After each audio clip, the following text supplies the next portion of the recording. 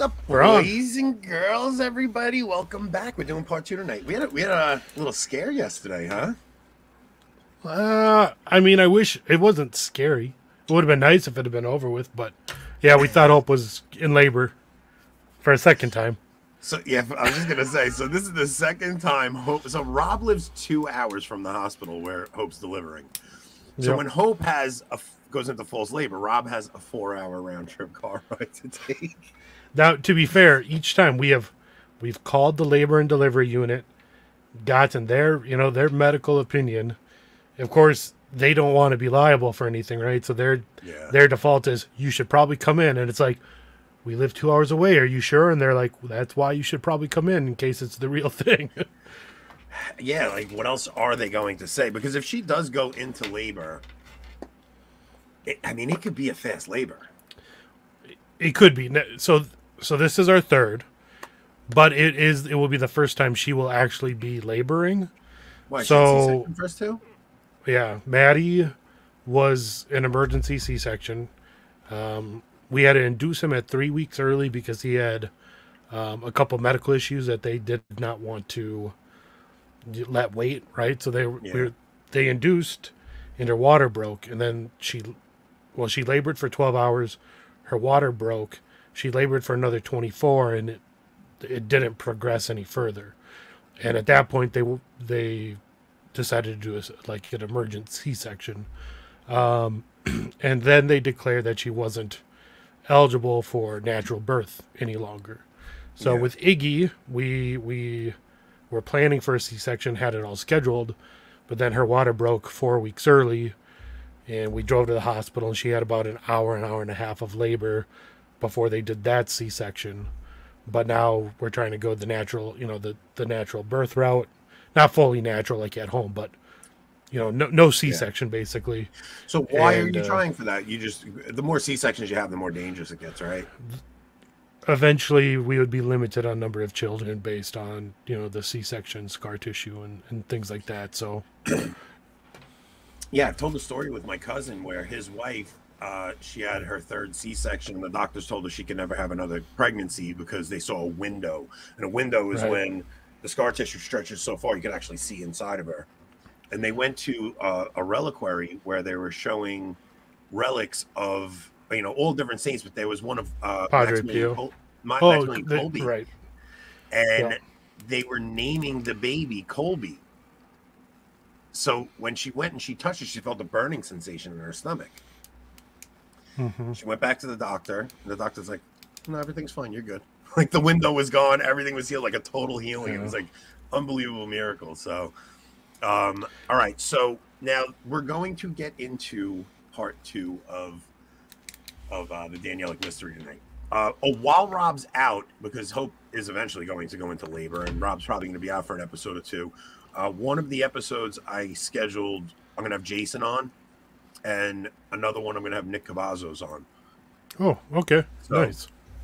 And if it's after the 15th, Enoch will be home from vacation. Enoch's away on vacation, so Enoch might come on for one of them. It depends how long you're out for. I don't know if you're going to be out for 2 episodes, 3 episodes. We'll see. Hope needs you. Right. So we'll see how it goes. But you should try to get Cavazos to play his banjo on air. That would be funny. Yeah. I just want to get him on. I've only hung out with him on air with 4 other people. I've never just hung with Nick, so it'll be exciting to just hang with Nick for a night. But and Jason, same thing. It's always been me, you, and Jason, or me, you, Mark, and Jason, or me, Mark, and Jason. I've never hung with just Jason, and I'm looking forward to just getting. Just because we're all afraid it's just going to turn into an hour-long yelling match where you're saying the exact same thing over each other, arguing the same point over right. each other. Don has a good point here when it comes up. You should schedule Mike Lewis when Rob is out. I have an idea for Mike Lewis. I want to get Mike Lewis on and compare the ideal Mike Lewis papacy compared to the ideal Anthony papacy. I want to see how far off him and I are in what we think a good pope is. Well, we both know the first thing you're going to do. You're going to get the tiara back and put that thing on. You're going to slip the red shoes on. All of it. Listen to me. You're an Italian. It's natural. You just want to get as much gold and shiny stuff on as possible. It's like I honestly like the thing I hate the most about post council is that we don't do those pomp and circumstance. Like I like We we no longer glorify God through the senses. the kingdom. Like the whole idea of that is you're showing the kingdom on earth. It's like even like I really think like the reason so much of the demonic is coming back up is because we don't do processions anymore where we're burning incense in the street warding off these spirits. We don't have we don't even ring bells anymore. Like people don't realize those bells are blessed. They have a special blessing. Like they're supposed to literally like sanctify the air and the area around. You used to hear the Angelus bells every day. If you're in a Catholic country, you would hear the Angelus bells. Get reminded every day to play the Angelus at 12 o'clock. It's like, I mean, you still hear it occasionally. Like if you're in certain areas, you might hear it, but it's not very often. Like where do you think the Muslim call to prayer came from? You know what I mean? It came from Catholics praying the canonical hours and doing the Angelus and things like that. It's a smart thing to do. You should be reminding your culture to call to prayer and things like that. It keeps your culture Catholic, It's like, so in preparation for this, I went back and I read the Book of Kings again. First, I read Judges. I picked it up from Samson because who were we just talking to about Samson? Oh, Father Maudsley. Father Maudsley. We was talking to Father Maudsley about Samson. So I'm like, I have to go back and reread the story of Samson. So I read Judges from Samson, which is pretty later on. It's like Judges 10 or something like that. Yeah. And it's like, you really do need to know the story in the Old Testament. And there's a great YouTube channel called The Bible Project that does summaries of these stories. So each book, they give you like an 8 or 9 minute summary. That's a good. Margo, it's like bowling. I'm better after 1 or 2. Don't. That was a joke. That was a bad joke. I did not say that. Wow. I'm so sorry. It's not illegal. You can't have 2 and drive. You can have 1 and drive. So the it's called the Bible Project. So if you're not like big on, because the Old Testament's hard, man. Like you go through it and it's like some of the names you're just like, what? Like Zerubbabel and like, the names are just like so absurd. It's really hard. That's my biggest problem with Dostoevsky. I have a hard time reading Dostoevsky because it's Pyotr and Fyodor, and so when I read, I took Russian, so that's like normal to me. Well, I changed the names in Dostoevsky. I changed Pyotr to Peter. I changed Fyodor to Fred, like just so that it's easier for me to remember who's who. So what do you call Rehoboam them? Ray or I did. So it's Rehoboam and Jeroboam, and I call them Ray and Jay. I got Ray and Jay. I'm kidding. I was literally just gonna make that joke, but it's dead serious. So what happens is so in Judges, the Judges are a strange time because the Israelites they're a mess of a people. Yeah. And they're a nation, but leaderless. But they're so mixed up with the Gentiles that they keep picking up these awful habits. So God will send Rack, Shack, and Benny. God will send in judges to call the nation back. So, but he doesn't pick these like great judges. Like even Samson. No, they're awful. They're all terrible. They're awful. It's so crazy. Like these judges, they come in and they do something amazing with God's power, and then they fall apart. And Israel's just going through this roller coaster ride through Judges.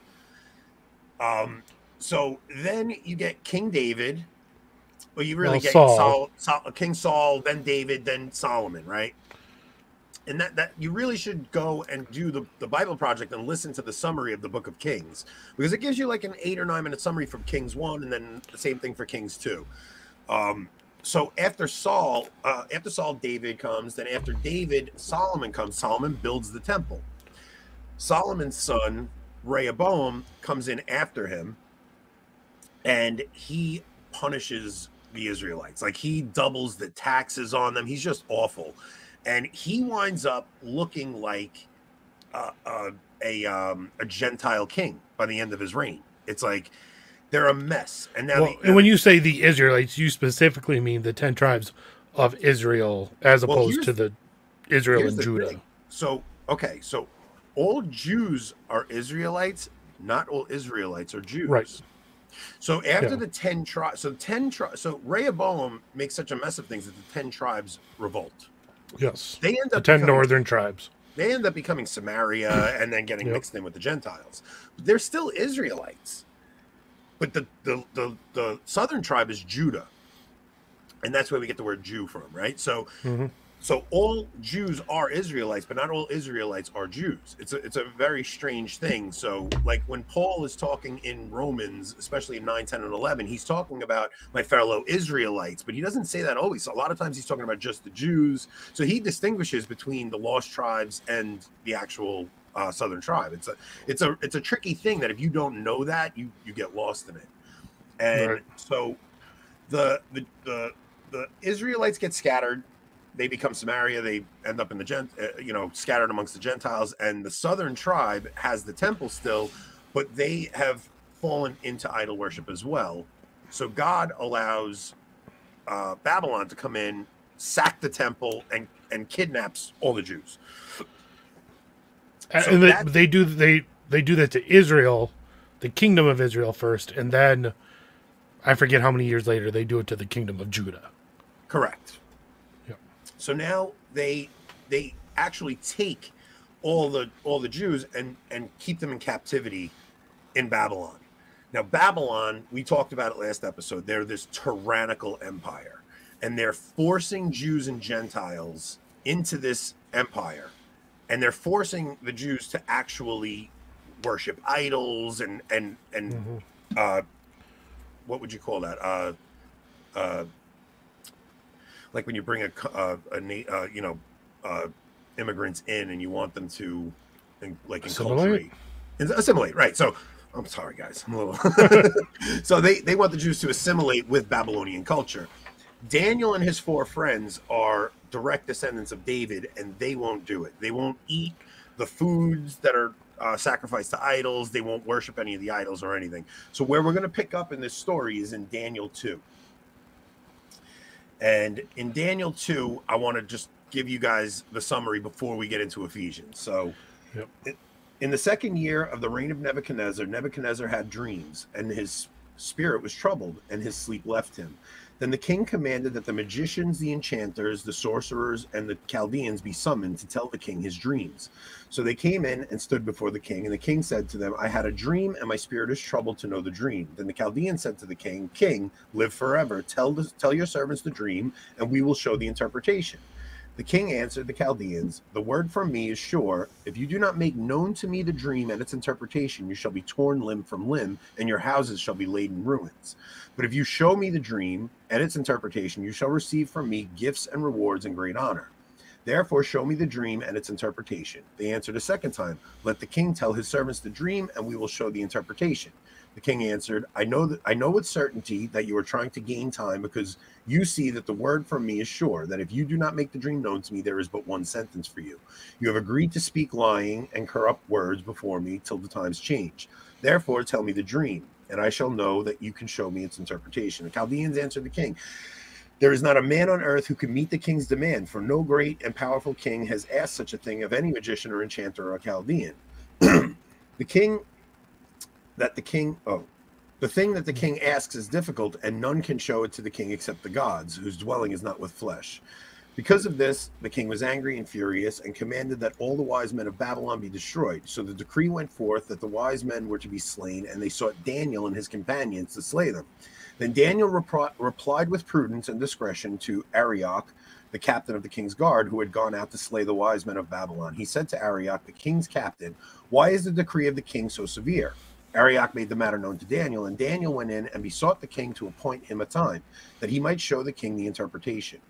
Then Daniel went to his house and made the matter known to Hananiah. I'm not going to get these names right, guys. So his 3 friends, let's go with that.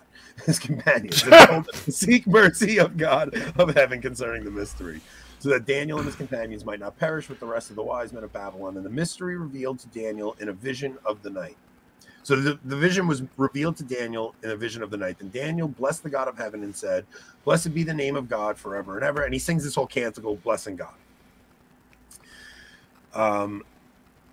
So therefore Daniel went into Arioch, whom the king had appointed to destroy the wise men of Babylon. He went and said thus to him, do not destroy the wise men. Bring me in before the king, and I will show the king the interpretation. Then Arioch brought in Daniel before the king in haste and said to him thus, I have found among the exiles from Judah, so that's the southern kingdom, the exiles from Judah, a man who can make known the king's interpretation. The king said to Daniel, whose name was Belteshazzar, are you able to make known to me the dream I have seen and its interpretation? Daniel answered the king, no wise men, enchanters, magicians, or astrologers can show the king the mystery. So this is where this book says mystery over and over. Mm-hmm. So no wise men, enchanters, or magicians, or astrologers can show the king the mystery which the king has asked. But there is a God in heaven who reveals mysteries, and he has made known to King Nebuchadnezzar what will be in the latter days. Your dream and the visions of your head as you lay in your bed are these. To you, O king, as you lay in bed, came thoughts of what would be hereafter, and he who reveals mysteries made known to you what it would be. But as for me, not because of any wisdom that I have, more than all the living has this mystery been revealed to me, but in order that the interpretation may be made known to the king, and that you may know the thoughts of your mind. You saw, O king, and behold, a great image. This image was mighty and of exceeding brightness, stood before you, and in its appearance frightening. The head of this image was of fine gold, its breast and armor of silver, its belly and thigh of bronze, its legs of iron, its feet partly of iron and partly of clay. As you looked, a stone was cut out by no human hand, and it smote the image on its feet of iron and clay and broke them in pieces. Then the iron, the clay, the bronze, the silver, and the gold all together were broken in pieces and became like the chaff of the summer threshing floors. And the wind carried them away, so that not a trace of them could be found.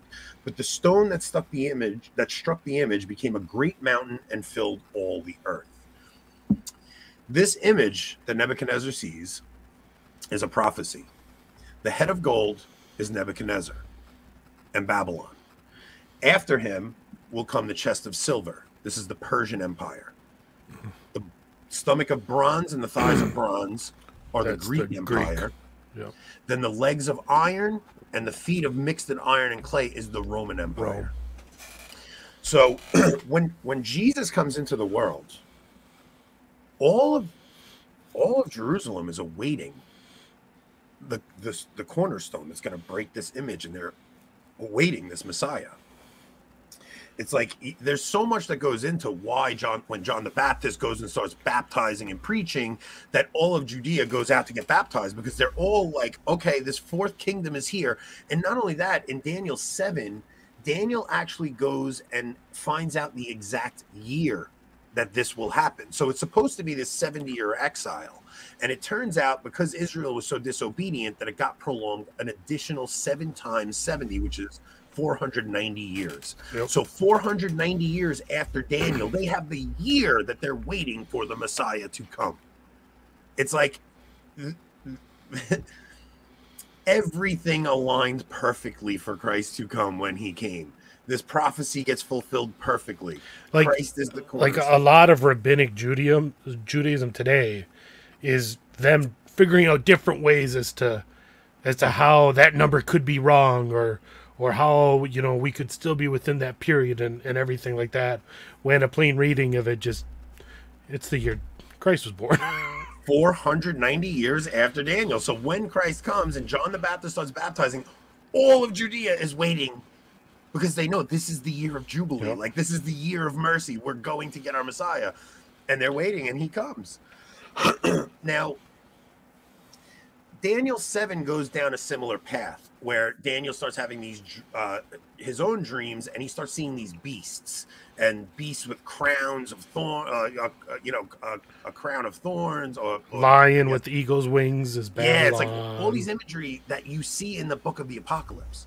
Now, it also gets into the Son of Man. So Jesus refers to himself as the Son of Man strictly because of the book of Daniel. Where else it's said is in Enoch, which is strange. The book of Enoch says a lot about the Son of Man.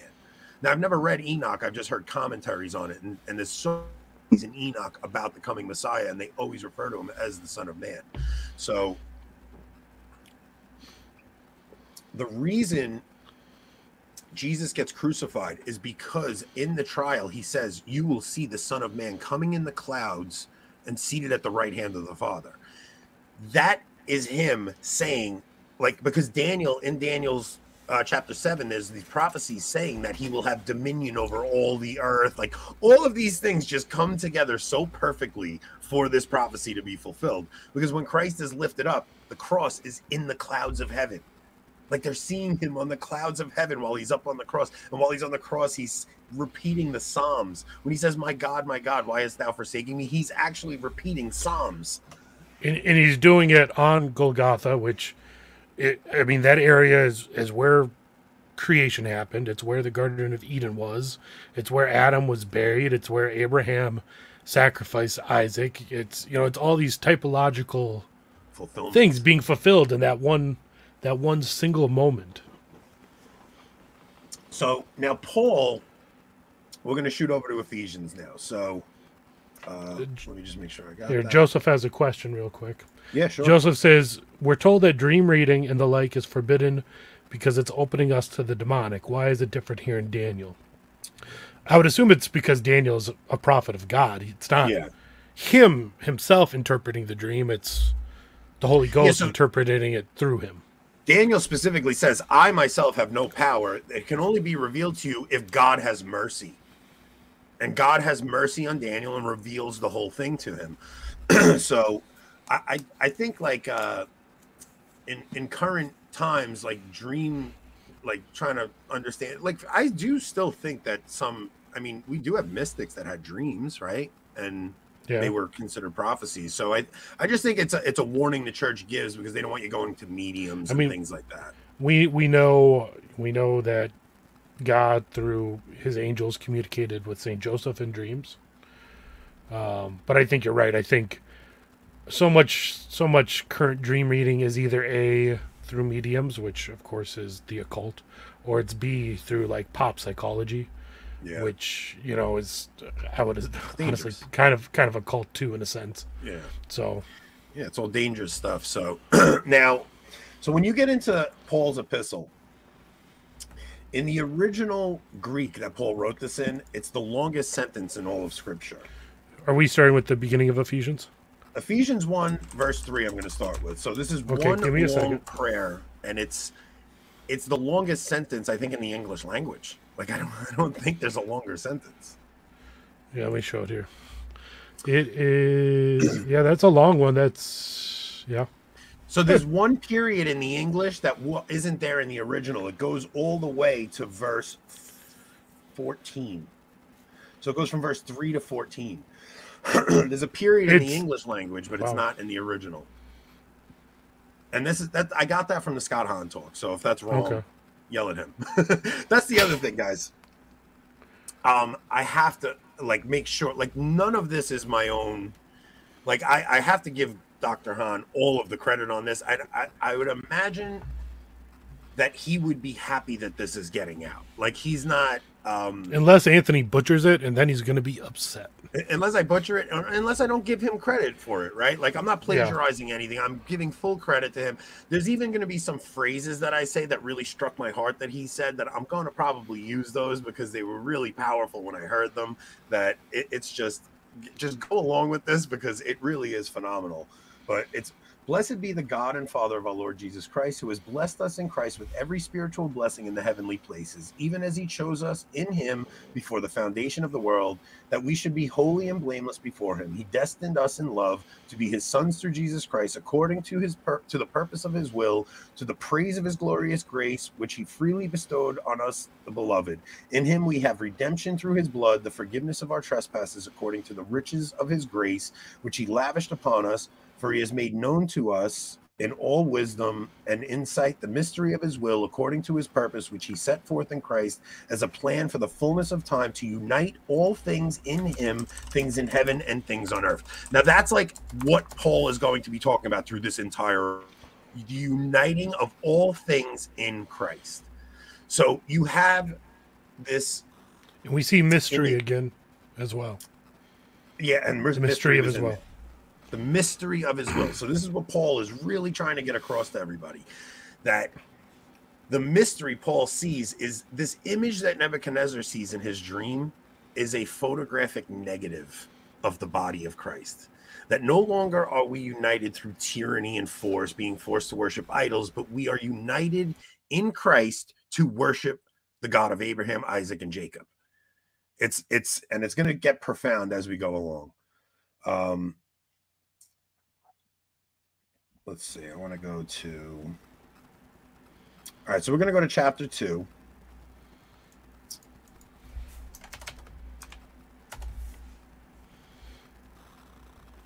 Let's see. Okay. Wait a minute. Oh, no, it was chapter 1 that I wanted to keep reading. Okay.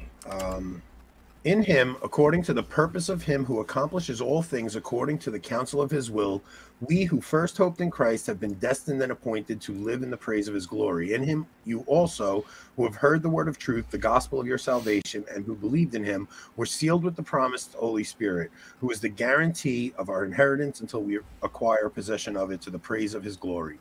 For this reason, because I have heard of your faith in the Lord Jesus and your love toward all the saints, I do not cease to give thanks for you, remembering you in my prayers, that the God of our Lord Jesus Christ, the Father of glory, may give you a spirit of wisdom and of revelation and knowledge of him, having the eyes of your hearts enlightened, that you may know what is the hope to which he has called you. Like, he is at this point, he wants you to really hear what he's saying. He's like, have the eyes of your hearts enlightened. Listen to what he's going to tell you. Mm-hmm.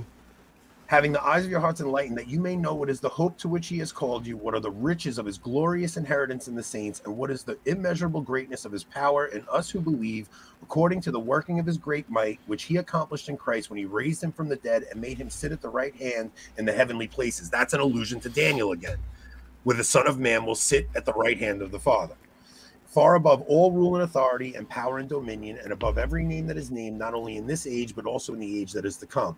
And he has put all things under his feet and has made him the head over all things for the church, which is his body, the fullness of him who fulfills all in all.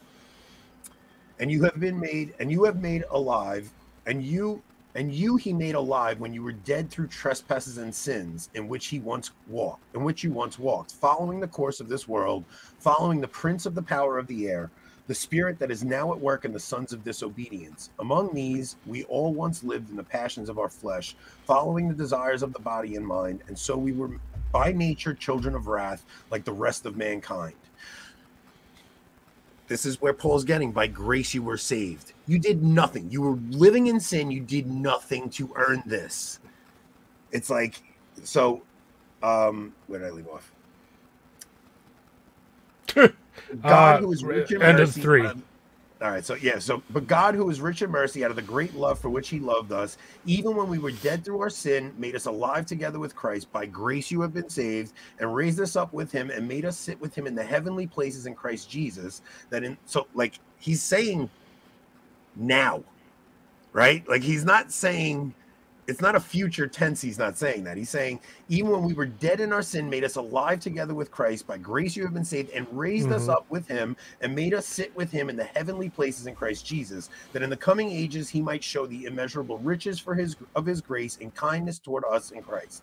For by grace you have been saved through faith, and this is not your own doing, it is the gift of God, not because of works, lest any man should boast. For we are his workmanship, created in Christ Jesus for good works, which God prepared beforehand, that we should walk in them. Okay. Therefore, remember that at one time you Gentiles in the flesh, called the uncircumcision by what is called the circumcision, which is made in the flesh by hands. Remember that you were at one time separated from Christ, alienated from the commonwealth of Israel, and strangers to the covenants of promise, having no hope and without God in the world. Okay, so what's he talking about here? Gentiles, like, God chose the Jews, right? They have the covenants and all the promises from God. The Gentiles are far off from these promises. Like, by grace, God has now chosen to bring the Gentiles into the covenant promises that were really for Israel. So, for he is our peace, he who has both one, knocking down the dividing wall of hostility. What is the dividing wall of hostility? It's the place in the temple where the Gentiles could not pass. Exactly. So what Paul's talking about here, The dividing wall of hostility, the temple is made up in three parts. You have the outer court, where the Gentiles who throughout history were able to come and worship the God of Israel. So they were allowed in the outer court. So when Jesus comes and flips the temple tables over, the money changers temples over. Yes. That's the outer court. Now, this is supposed to be a place where the Gentiles can come and worship the God of Israel. And they've made it a marketplace. And this enrages Jesus. Because it's not, they're supposed to be a shining example to the nations. And instead of being a shining example, they're doing money exchanges. They're just treating it like a marketplace. So that's why Jesus flips the money tables over. Then you have the inner court. Now, between the outer court and inner court, this is called the dividing wall of hostility. There's a placard that actually said, if any Gentile shall cross, he shall die. If you were a Gentile and you crossed that line, they would kill you immediately. Paul is talking about the dividing wall of hostility being taken down. You have to understand how important the temple was to ancient Judaism. It is everything to them. It's their White House, their Taj Mahal, it's their Declaration of Independence. It's everything to them. It's the whole universe. It's where they believe the world was created. Like the foundation stone of the temple is at the heart of the Garden of Eden. So when Jesus says, tear down this temple and in 3 days I'll rebuild it, this is the most shocking thing in the world. And he's saying, tear down this, destroy the world, basically to them. Just destroy the universe. What he said. Yeah. It's like they just rebuilt this temple after seeing it torn down and they were brought into captivity. They're all thinking, not only do we have our temple back, we're going to get our Messiah. We're going to be able to start conquering the world because they're waiting on this earthly Messiah. And Jesus says, tear down this temple and in 3 days I'll rebuild it. They're like, what? What are you talking about? Like, he just doesn't fit their understanding of what this Messiah is going to be. And the apostles are probably sitting there like, what are you doing? What are you talking about? Why are you saying this? They're probably so confused because that's early on in John's gospel. That's like chapter 4 or something, the turning of the money tables. And he came and preached peace to you who were far off and peace to those who were near. For through him we both have access in one spirit to the Father. So then you are no longer strangers and sojourners, but you who are fellow citizens with the saints and members of the household of God, built upon the foundation of the apostles and prophets, Christ Jesus himself being the cornerstone, that cornerstone that shatters the image, in whom the whole structure is joined together and grows into a holy temple also potentially of the foundation. Yeah. I think they're also saying Jesus is the foundation stone of the temple. Of the temple itself. Yep. In whom the whole structure is joined together and grows into a holy temple in the Lord. Temples don't grow. Right? Bodies grow, temples are built. Mm-hmm. Temples don't grow. So Paul's like mixing his metaphors here. It's a weird thing. In whom the whole structure is joined together and grows into a holy temple in the Lord, in whom you are also built into it for a dwelling place of God in the Spirit. Like, think about what he's saying there. He's saying the temple is growing and you are being built for a dwelling place of God in the Spirit. Like, he's got his metaphors mixed, but he's really trying to tell us something here. It's like Jesus is the new temple. Like, you have to really grasp what's going on here. If you're a Jew in the ancient world. Well, the church is the new temple with Jesus as its foundation and cornerstone, and each of us as part of the mystical body. Is the temple, right? Yeah. So it's look at it like this. The Jews in the ancient world have to go to Jerusalem on Passover to sacrifice the lamb, or their firstborn son will die. I don't care where you are in the ancient world, you have to travel to Jerusalem during Passover. You can't leave that area of the world. You have to be in that area of the world in order to sacrifice the lamb so that your firstborn son doesn't die. What happens is when Jesus, the new temple, dies, that temple, when Jesus in John's gospel says to the woman at the well, she says, the Jews say we have to worship in, the Samaritans say we worship on this mountain, but the Jews say we have to worship in Jerusalem. He says, there will come a day where you will worship neither in this place or that place, but you will worship in spirit and truth, and you will hear the voice of the Son of God. This is like preposterous to hear. that Jesus now becomes the temple, that the kingdom now is wherever the king is, and this is a Eucharistic temple. Like, it's a Eucharistic kingdom. So wherever the king is, there is the kingdom. And now that the temple is no longer there, Jesus is the temple. Wherever Jesus goes and we celebrate the Eucharist, now you have a temple wherever we go. So when you hear Protestants say things like, God doesn't dwell in buildings, he doesn't know. It is a spiritual kingdom, but it's a Eucharistic kingdom. It's the resurrected Jesus that makes us the temple of God. For the first time the other day, so we've been working on Maddie and Iggy doing the sign of the cross as we pass a church, right? A Catholic church. And, every time we tell them, and for the first time the other day, I asked Maddie as we passed the church and he did the sign of the cross why he did it. And he made me so proud because he says, we do it to show respect to Jesus who is in the church, in the tabernacle. Holy cow, Rob. That's really great that he knows that much. Yeah. It really is great that he knows that much. So Joe's St. Anthony's on fire, right? Somebody left a comment the other day and they said that Anthony's enthusiasm is infectious. He's like a little kid. He's like a little kid who just discovered a magic trick, right? And it's like, I pray that I always have this excitement when I'm talking about this stuff, because when you learn something new, it's the most exciting thing in the world to learn something new from Scripture, especially. It's like this is so intricate to why Protestants really don't understand what's going on here. It's like, why are we the body of Christ? Why Protestants don't grasp that this whole idea of the body of Christ comes from this image in Daniel 2 from Nebuchadnezzar's dream.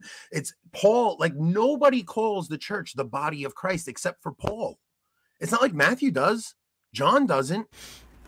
Right? Yeah. You don't hear it in any of the synoptic gospels. You don't hear it in Luke. You don't hear it anywhere.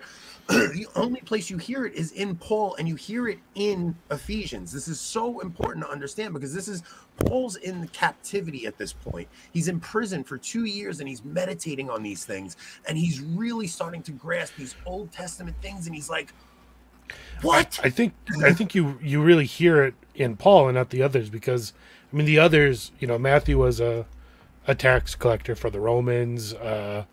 Mark, as a disciple of Peter, was probably something like a fisherman.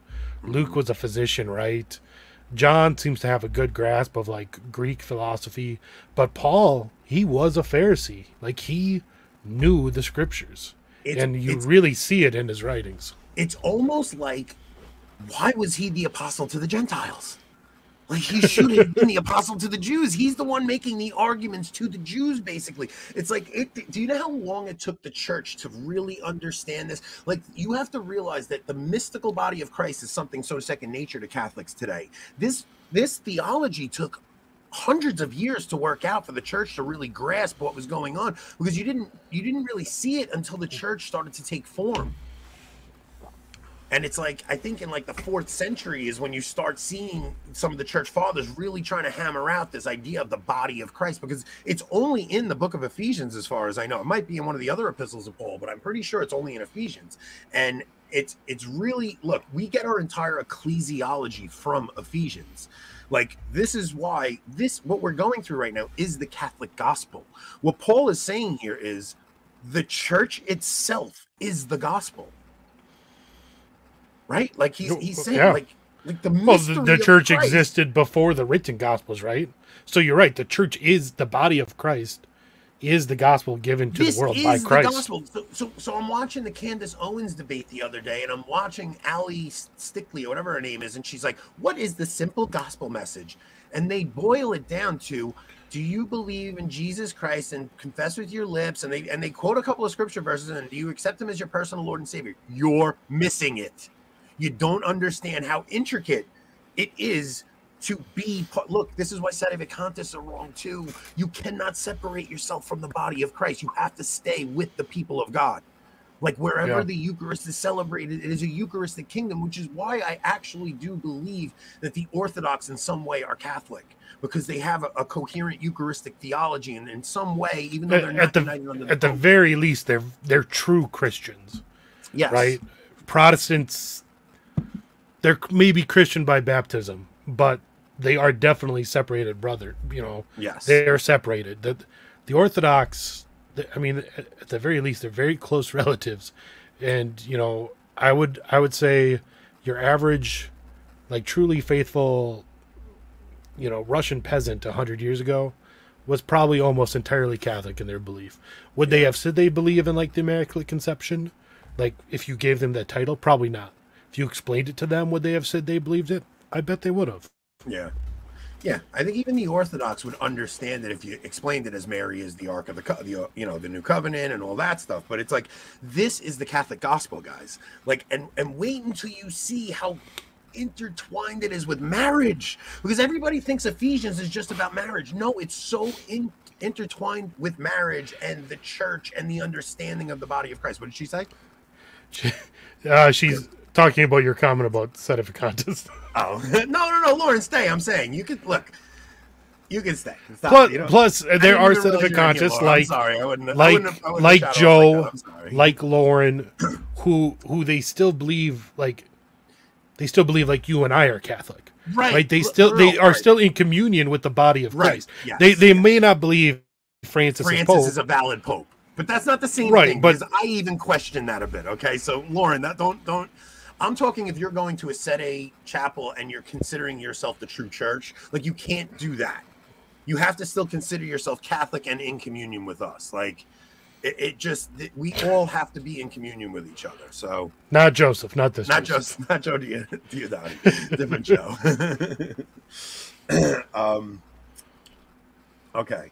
So for this reason, I, Paul, a prisoner of Christ, on behalf of you Gentiles, assuming that you have heard of the stewardship of God's grace that was given to me for you, how the mystery was made known to me by revelation. As I have written briefly, when you read this, you can perceive my insight into the mystery of Christ. Like, is he bragging? As you read this, you can perceive my insight into the mystery of Christ. No, he's not bragging. Whereby most people are reading it going, "Huh, what's he mean?" He's not bragging. Listen to what he says. For this reason, I, Paul, a prisoner for Christ Jesus, on behalf of you Gentiles, assuming that you have heard of the stewardship of God's grace that was given to me for you, how the mystery was made known to me by revelation. As I have written briefly, when you read this, you can perceive my insight into the mystery of Christ, which was not made known to the sons of men in other generations, as it has been revealed to his holy apostles and prophets by the Spirit. That is how the Gentiles are fellow heirs, members of the same body, and partakers of the promise in Christ through the gospel. This is the gospel.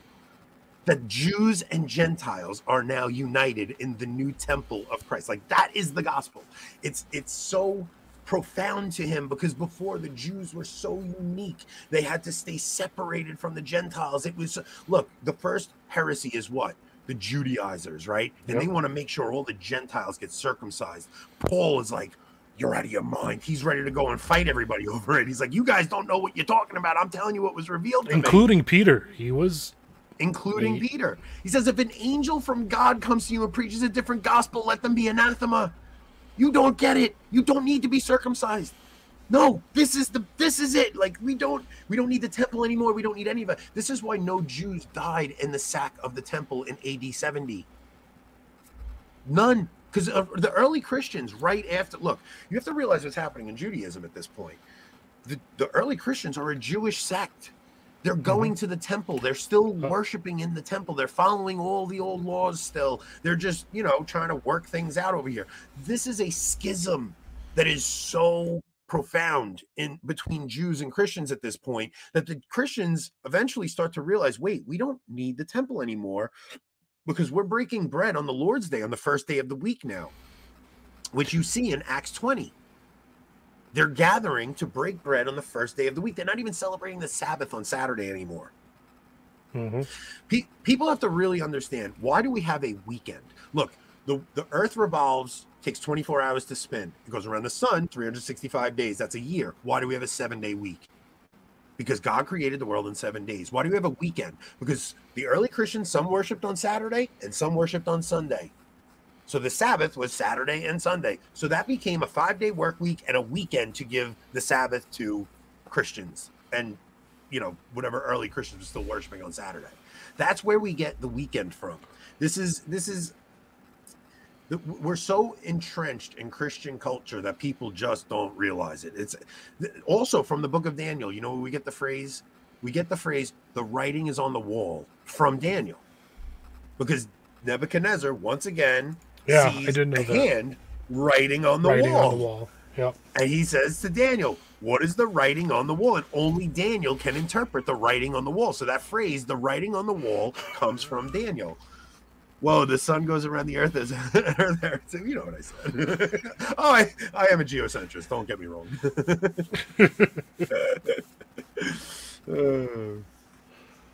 So that's what Paul is saying here. He's like, that is the mystery that Paul is talking about. That is how the Gentiles are fellow heirs, members of the same body, and partakers of the promise in Christ Jesus through the gospel. Of this gospel I was made a minister according to the gift of God's grace, which was given to me by the working of his power.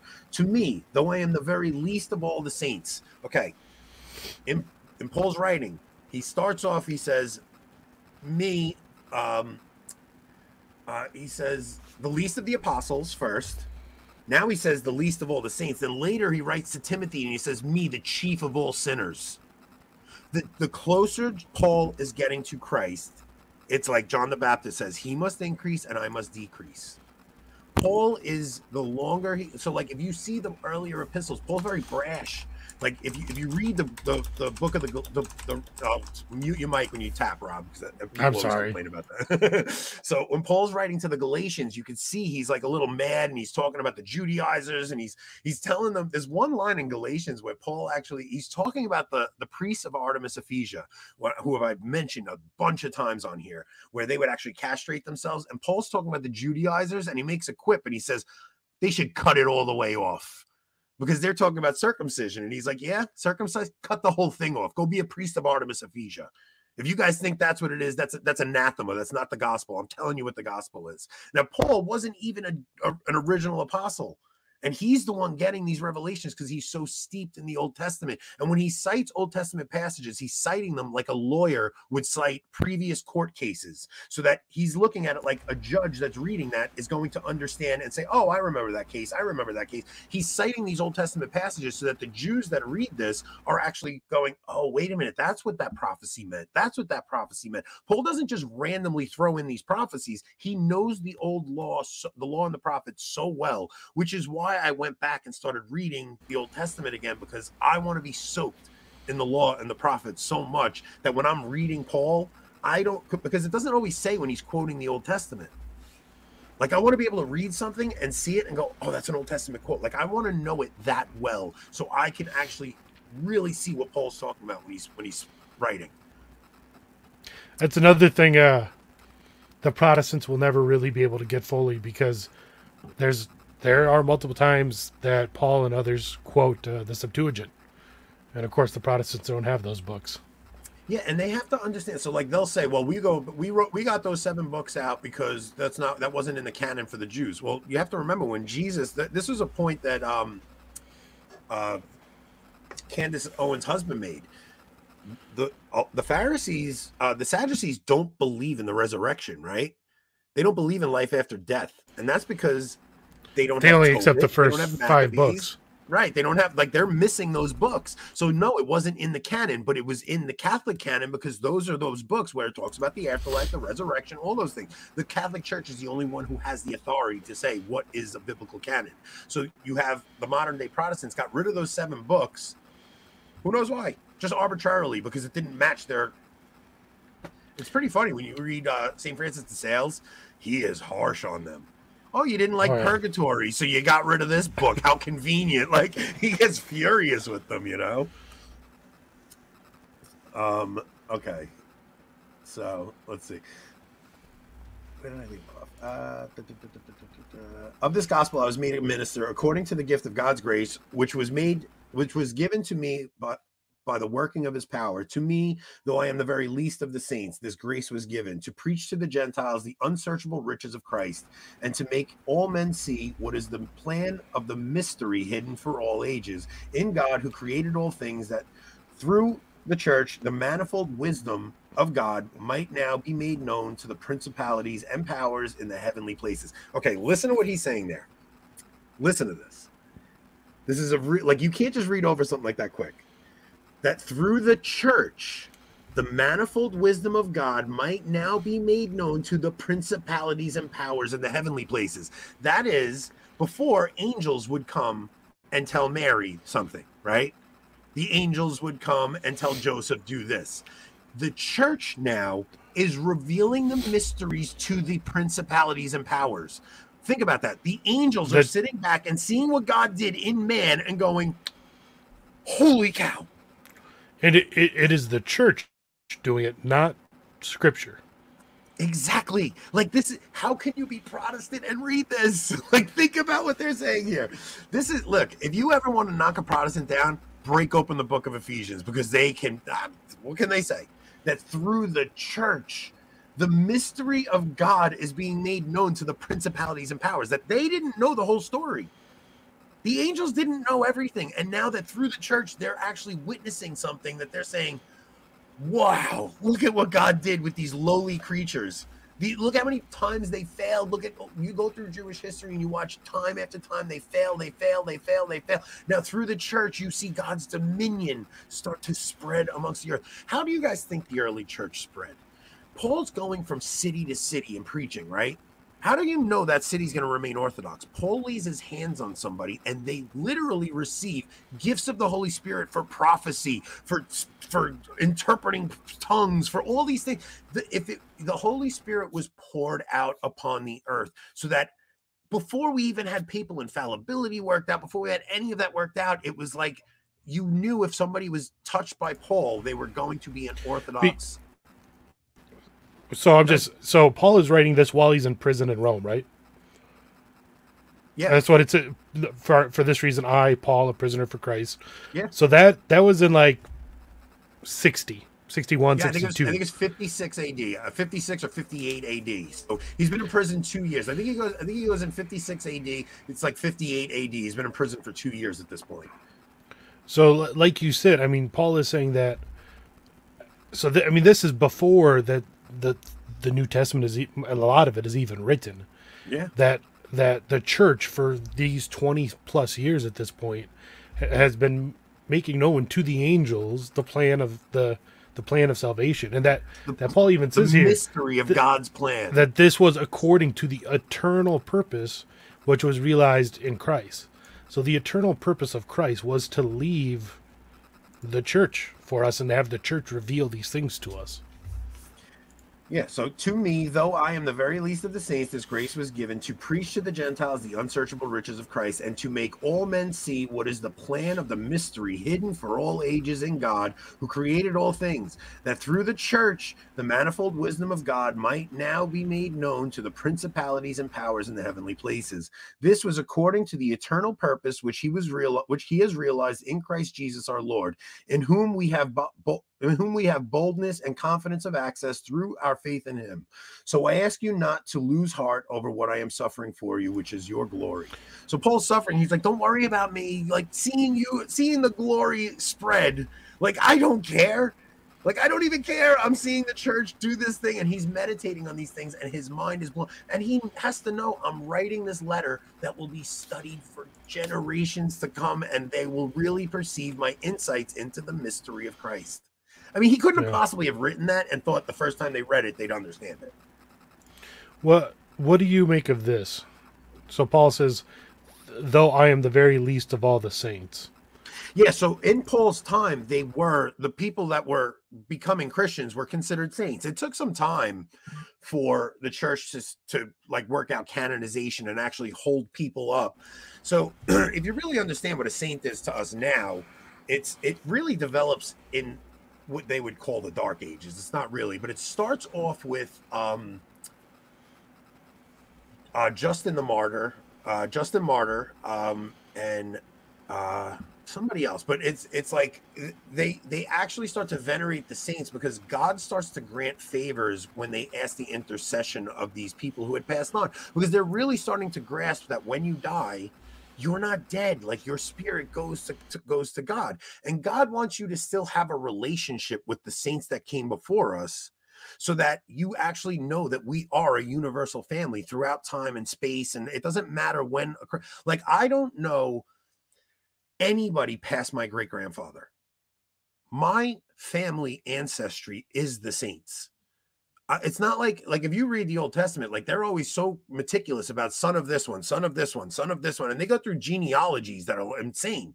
I don't know anybody past my great grandfather. So when I'm reading about Saint Basil in Tom Holland's book, I'm like, this is my inheritance. Like, this is my heritage. This is my family that came through time and changed the face of the earth. Our family are heroes.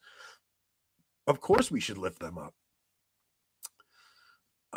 The word means holy. Yeah, saints does mean holy. Yeah, I was looking it up in Greek.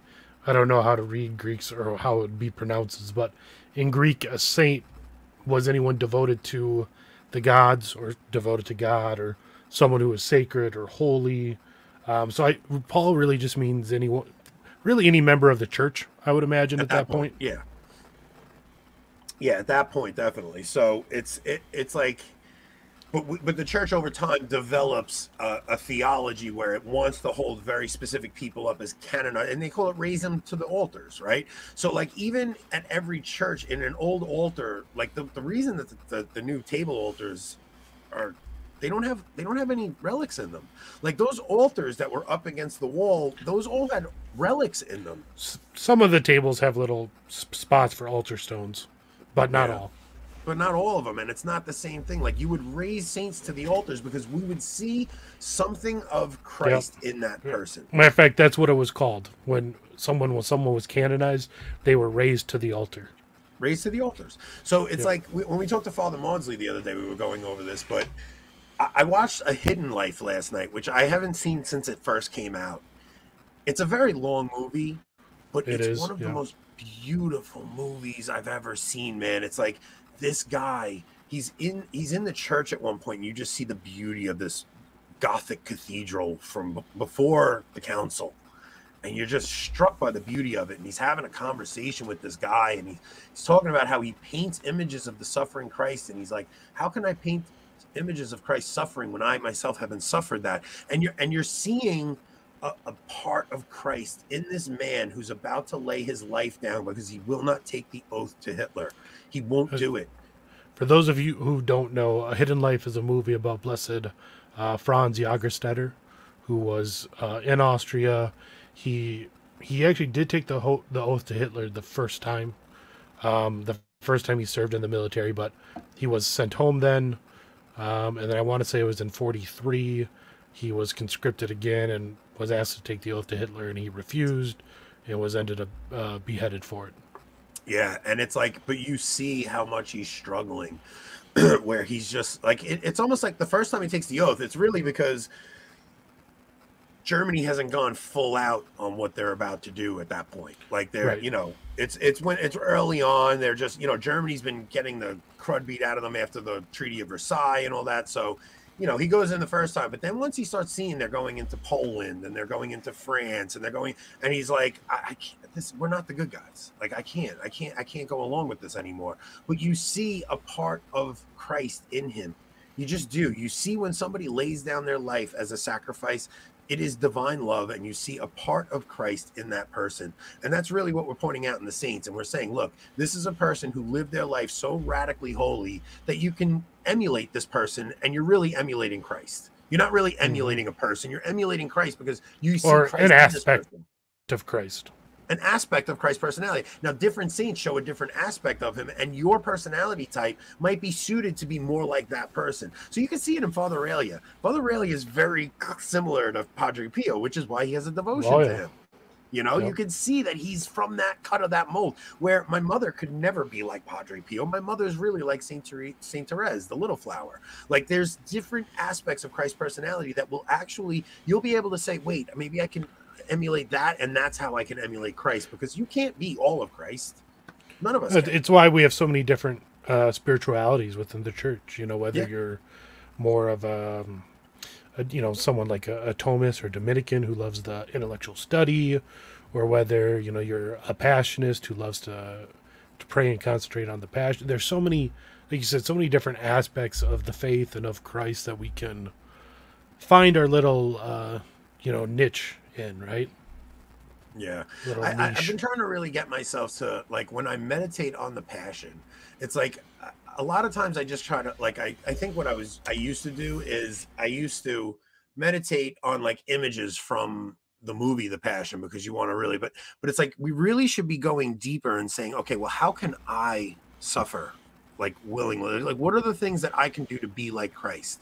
It's not just focusing on Christ's passion. It's how can I emulate that? Like, what are Yep. ways that I can actually emulate that? I, therefore, a prisoner for the Lord, beg you to lead a life worthy of the calling to which you have been called, with all lowliness and meekness, with patience, forbearing one another in love, eager to maintain the unity of the Spirit and the bond of peace. There is one body and one Spirit, just as you were called to the one hope that belongs to your call. One Lord, one faith, one baptism, one God and Father of us all, who is above all and through all and in all. But grace was given to each of us according to the measure of Christ's gift. Therefore, it is said, when he ascended on high, he led a host of captives and he gave gifts to men. That's an Old Testament quote. Like, that's therefore it is said, when he Where was ascended that? on high. That's right after 8. So Ephesians 4:8. See what Old Testament text that is, because you can do that with verbum, right? Ephesians 4, verse 8. Right there. Click that. Yeah. Let's see if that brings anything up. It's in quotes. That's therefore it is said, when he ascended It's on high. Psalm 68. There you Now, go. So that's Paul, Psalm 68 according to the Masoretic. The Dewey Reams is 67 or 69. I don't know which one. right, but either way, Paul is not just throwing that in. That's really what he's meditating on, and he's seen that when he ascended on high, he led a host of captives and he gave gifts to men. In saying he ascended, what does it mean but that he also descended into the lower parts of the earth? This is where we get he descended to the dead. He who descended is he who also ascended far above all the heavens, that he might fill all things. And his gifts were that some should be apostles, some prophets, some evangelists, some pastors and teachers, to equip the saints for the works of his ministry, for building up the body of Christ, until we all attain to the unity of the faith and of the knowledge of the Son of God, to mature manhood, to the measure of the stature of the fullness of Christ. Like, we're all going, like, we're supposed to be made in his image. We don't know what we will be, but we know we will be like him. This is what he's talking about, being like increasing in holiness. So that we may no longer be children, tossed to and fro and carried about with every wind of doctrine by the cunning of men, by their craftiness and deceitful wiles. Rather, speaking the truth in love, we are to grow up in every way into him who is the head, into Christ, from whom the whole body joined and knit together by every joint with which it is supplied, when each part is working properly, makes bodily growth and upbuilds itself in love. Again, mixing those metaphors with the temple growing and the body being built. Look, we're going to get into the, maybe I'll wait until we get to there before I get into that. So, all right. Now this I affirm and testify in the Lord, that you must no longer live as the Gentiles do, in the futility of their minds. They are darkened in their understanding, alienated from the life of God because of the ignorance that is in them, due to their hardness of heart. They have become callous and have given themselves up to the licentiousness, greedy to practice every kind of uncleanness. You did not so learn Christ, assuming that you have heard about him and were taught in him, as the truth is in Jesus. Put off your old nature, which belongs to your former manner of life and is corrupt through deceitful lusts, and be renewed in the spirit of your minds, and put on a new nature, created after the likeness of God in true righteousness and holiness. Then he goes through like a bunch of stuff saying, be angry, but don't sin. Let no evil come out of you. So now let's go to chapter 5. Therefore, be imitators of God as beloved children, and walk in love as Christ loved us and gave himself up for us, a fragrant offering and sacrifice to God. But fornication and all impurity or covetousness must not even be named among you, as is fitting among saints. Let there be no filthiness, nor silly talk, nor levity, which are not fitting. Silly talk? Yeah, are we allowed to even do this podcast? But instead, let there be thanksgiving. Be sure of this, that no fornicator or impure man, or one who is covetous, that is an idolater, has any inheritance in the kingdom of Christ and God. Let no one deceive you with empty words, for it is because of these things that the wrath of God comes upon the sons of disobedience. He's referencing what he wrote in Romans. Like, the sons of disobedience, the wrath of God is clear. Like, there's like a list of things that come, and eventually the wrath is so bad that you are men desiring men and women desiring women, and that really is a natural consequence to the people who practice these things. Therefore, do not associate with them, for once you were darkness, but now you are the light in the Lord. Walk as children of light, for the fruit of light is found in all that is good and right and true, and try to learn what is pleasing to the Lord. Take no part in unfruitfulness. Okay. All right, let's go down to 15. Look carefully then how you walk, not as unwise men, but as wise, making the most of time, because the days are evil. Therefore, do not be foolish, but understand what the will of the Lord is, and do not get drunk. Okay. Here we go. Be subject to one another out of reverence for Christ. Wives, be subject to your husband as to the Lord, for the husband is the head of the wife, as Christ is the head of the church, his body. Look, we all love to hear that, right? Every guy gets all excited. It's like, yeah, the wives be subject. Look, it's not like Christ is the head and we're the torso. Because in other letters, Paul says not everyone can be ears, not everyone can be eyes. Right? So, like, nobody can be eyes or ears if Christ is the head, if that's what that means. That's not what that means. Christ is the head of the church as Adam was the head of Eve. This is why Paul starts getting into this marital theology here. Like the union of Christ to the church is so intertwined with marriage. It's like beyond anything you can even grasp. And marriage, of course, being the first covenant. Right. So be subject to one another out of reverence for Christ. Wives, be subject to your husband as to the Lord. For the husband is the head of the wife of Christ, as Christ is the head of the church, his body, and is himself its Savior. As the church is subject to Christ, so let wives also be subject in everything to their husbands.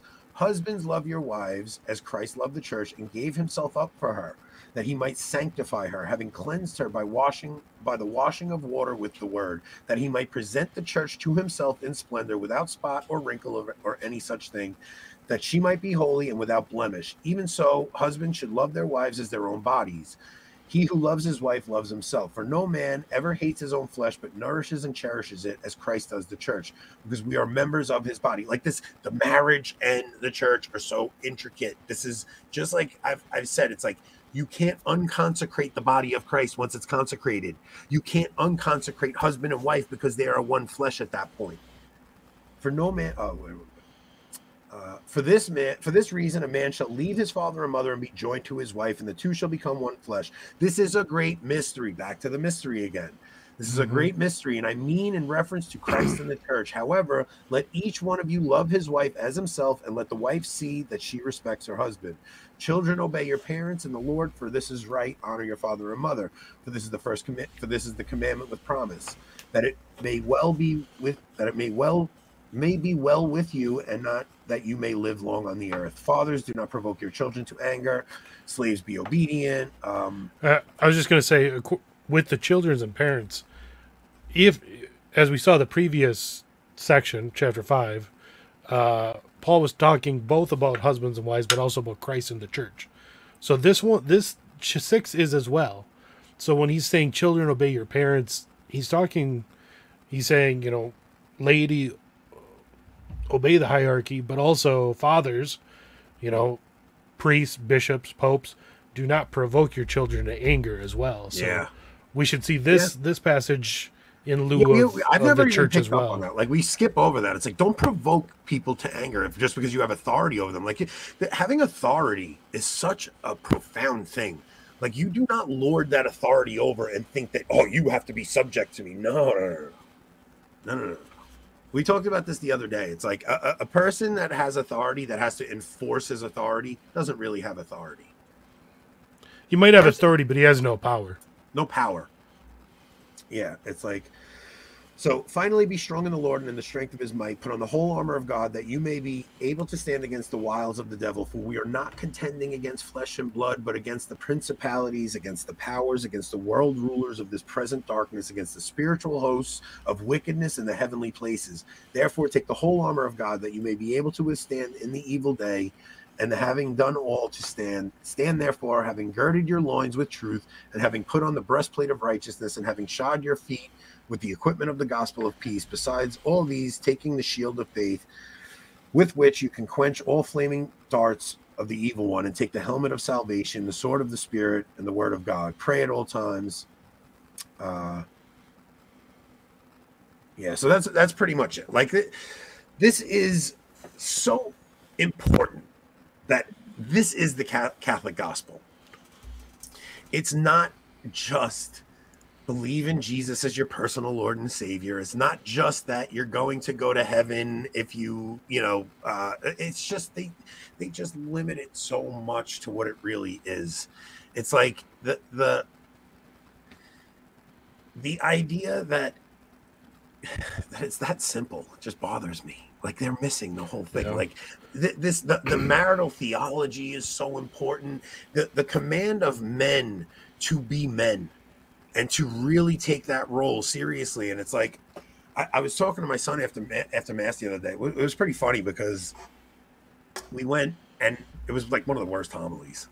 It was like a really bad homily. The father was terrible, but it was such a good reading. It's like Jesus is telling the apostles, unless I leave, the Paraclete can't come. And the Paraclete will come, and he will reveal all truth to you. The Paraclete is he who will come and who will show you justice and truth. So it's like, when Jesus says that, it's like, this is what we were talking about the other day. When God says in the Old Testament, my spirit will cover the earth, like the Paraclete comes, and we don't convert people. God converts people. His spirit has to come in somebody's heart and reveal the truth to them.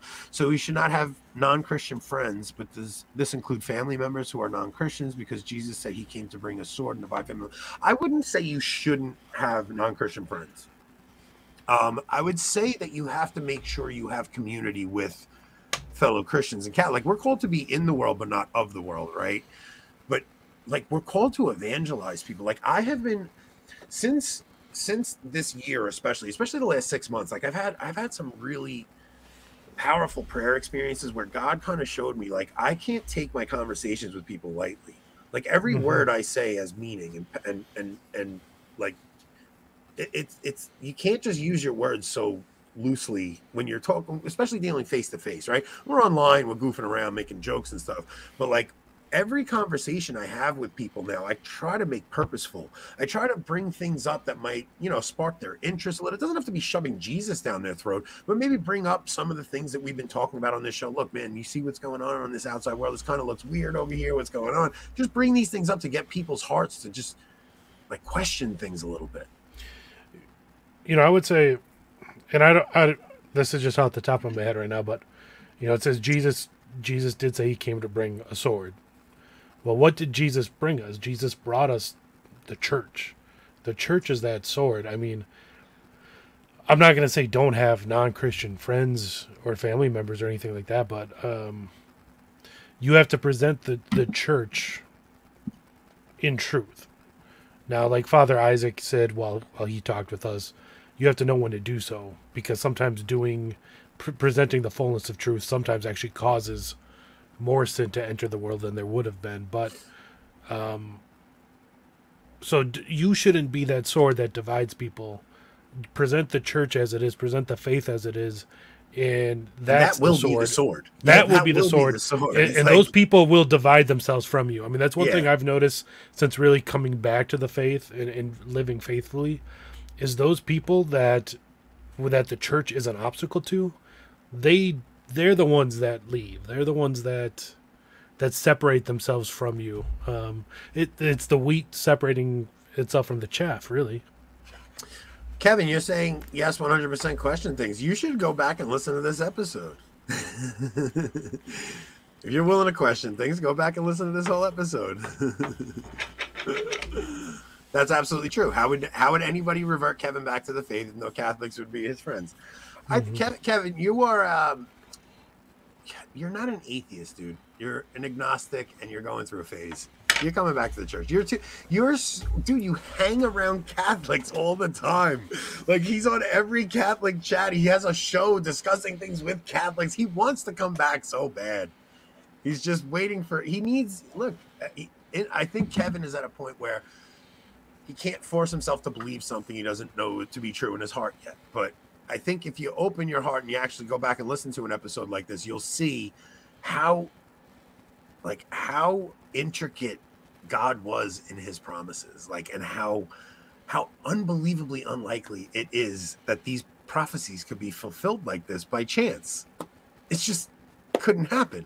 Like, Paul is not making this up. Paul is really losing his mind. Like, you guys don't even know what God's showing me. I'm trying to share it with you, and I can only put it in these insanely complicated words, and it's going to take hundreds of years for you guys to extrapolate the full meaning of it. And then people are going to grab this book and read this 1,500 years later and completely confuse everything I said. Yeah. I wish Like, Paul had left out the part about becoming apostles and prophets, because that would have taken care of so many crazy prot nonsense. Look, it's like, if it wasn't for the Holy Spirit enlightening the church fathers to these things, we would have came up with wacky theology like the Protestants did. So I have a dumb question. Was this about the book of Daniel? Yes, it was. Yeah, so it was about how the book of Daniel, how the book of Ephesians is really a typological fulfillment of the book of Daniel. So the Danielic mystery in Ephesians, because Paul throughout the whole book is referencing this mystery that's in the book of Daniel. And it shows how, you know, Paul, like, it really is the backdrop that Paul's referencing throughout the entire book. But yeah, it's like, if you don't have the Spirit guiding the church fathers, we would have came up with the same crazy theology that the Protestants did. You see what happens when some random person grabs the Bible. I was going to say, you see that happening very early on in the church. I mean, obviously, you mentioned the Judaizers, but you had the Montanists, and, like, I think it was the 2nd or 3rd century, who thought they were, you know, prophets and direct mouthpieces for the Holy Ghost, you know, stuff like that. So the one other thing I want to do before we go is I want to connect all of this to the apocalypse. So let's go to Apocalypse 17.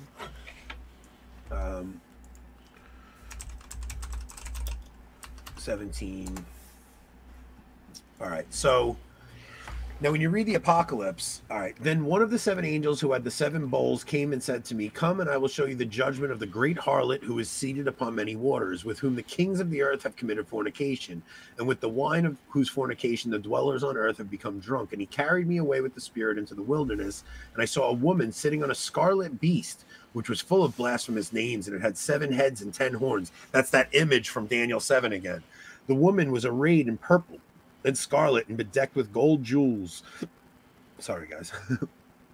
And pearls, holding in her hand a golden cup full of abominations and impurities in her fornication. And on her forehead was written the mystery, Babylon the Great, mother of harlots and of the earth's abominations. And I saw the woman drunk with the blood of the saints and of the blood of the martyrs of Jesus. When I saw her, I marveled greatly. But the angel said to me, "Why marvel? I will tell you the mystery of the woman and of the beast with the 7 heads and the 10 horns that carries her. The beast that you saw was and is not, and is to ascend from the bottomless pit and to go to perdition." The beast that you saw was, this is Babylon, that was originally with Nebuchadnezzar, and is not, because it's gone, and is to ascend from the bottomless pit. So what I was talking about in the first episode, with all these demons arising and these things that are coming back, because Christianity is no longer doing those, ringing the bells during the Angelus, and they're no longer doing processions and having incense go around. Those spirits have been released from the bottomless pit. Now, if you really want to go into something wild, you could go into Cornelius a Lapide, and he actually says what all this is, okay? So you talk about Catechism 675. Before Christ's second coming, the church must pass through a final trial that will shake the faith of many believers. The persecution that accompanies her pilgrimage on earth will unveil the mystery of iniquity in the form of a religious deception, offering men an apparent solution to their problems at the price of apostasy from the truth. The supreme deception is that of the Antichrist, a pseudo-messianism by which man glorifies himself in place of God, and of his Messiah come in the flesh. So now Revelation 8. The third angel blew his trumpet, and a great star fell from heaven, blazing like a torch, and it fell on a third of the rivers and on the springs of water. The name of the star is Wormwood. A third of the waters became wormwood. Many died from the water because it was made bitter. So this is Cornelius Lapide's interpretation. The name Wormwood denotes a bitter and poisonous nature. This vision is a striking image of an unfaithful bishop Christ gives us the living water, while these men give us poisonous water. Countless faithful drink from these streams of poisonous water. They embrace false doctrine and perish. So the name wormwood denotes a bitter nature. The vision is a striking image of priests and bishops who giving you poisonous doctrine. Tell me that's not what we're dealing with right now. The fourth angel blew prior to this, right? Because that's in Revelation 7. That's in 8, Revelation 8. 8. So prior to what we're talking about here. Right, but okay, so now the fourth angel blew his trumpet, and a third of the sun was struck, and a third of the moon, and a third of the stars, so that a third of their light was darkened, and a third of the day was kept from shining, likewise the night. The thoughts of many, this is Cornelius Lapidate, the thoughts of many hearts are being revealed more and more as the gospel is preached throughout the world. Many reject it, others abandon it. There's a growing decadence in the church. Its doctrine and sanctity shine with diminished luster. The day is less brilliant, the night of ignorance becomes much darker. This is symbolized by the darkening of the sun, the stars, and the moon. And the fifth angel blew his trumpet. Now this is Revelation 9. The fifth angel blew his trumpet, and I saw a star that had fallen from heaven to earth, and he was given the key to the shaft of the bottomless pit. So what did we just read? That the beast will rise from the bottomless pit, right?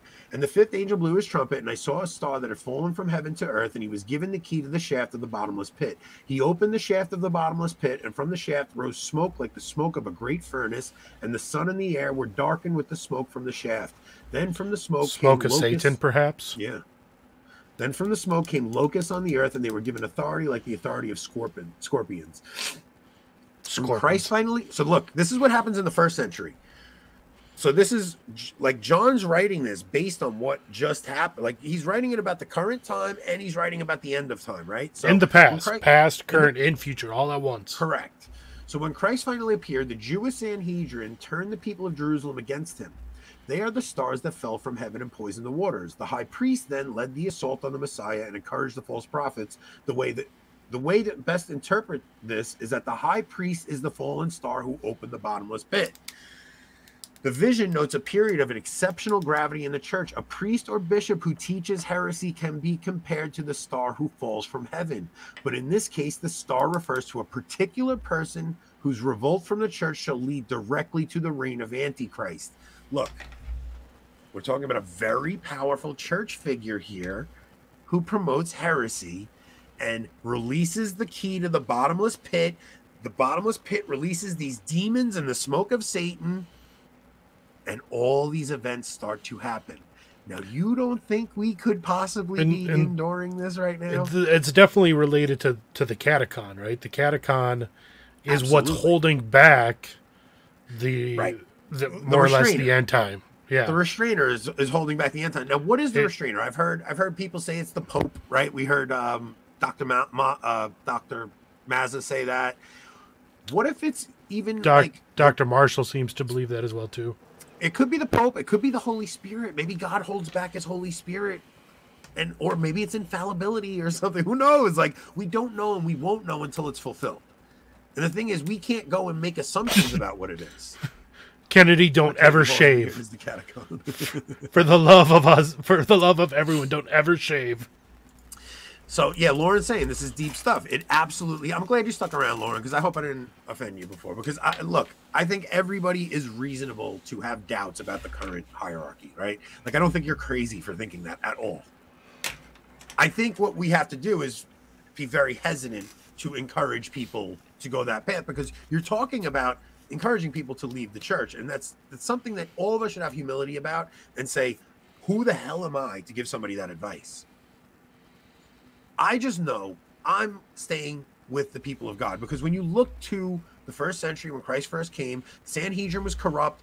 The high priest was the one who released the key to the bottomless pit. They were still the people of God. Well, Judas betrays Christ. Right, but they were still the people of God, and Jesus still goes and preaches to them. And when Jesus comes back, it will still be us. There's nowhere else for us to go. That's all I'm saying. There's nowhere else to go. You stay in the church. You stay in this body. We still have the Eucharist. We are a Eucharistic communion. Don't worry about what's going on in Rome. Don't even think about it.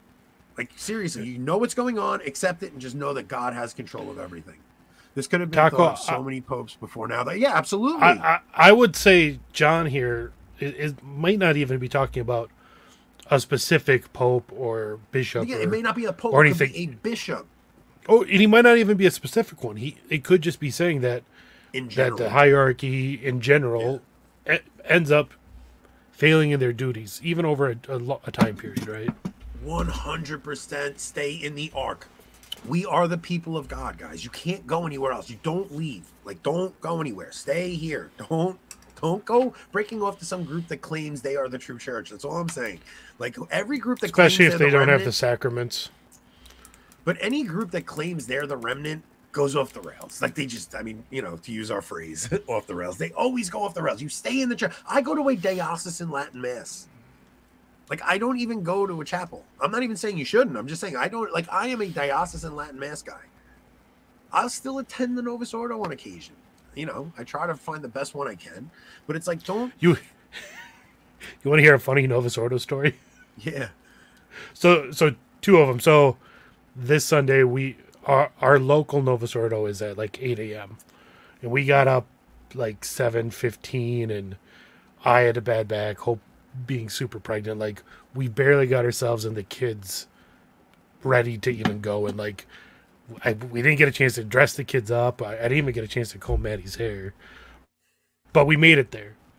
And it's the one weekend they asked Maddie to to walk down the aisle with flowers to present to Mary for May crowning. He's up there. He's messy hair. He's got his sneakers on that light up. So he's walking down the aisle with his light up sneakers, and I'm like, why this weekend of all weekends? But here's funny.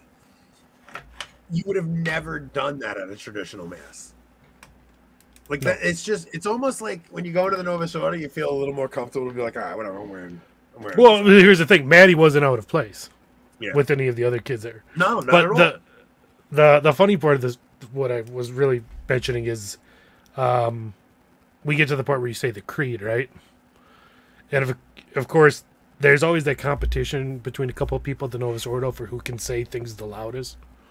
Well, the person who won that competition for the creed, instead, about halfway through, switched to the Confiteor, and the whole congregation, being just, sheep following along, because no one knows anything at most Novus Ordos, just followed along in the Confiteor, and Father had to stop everyone and start all over. Really? Yeah. It was just...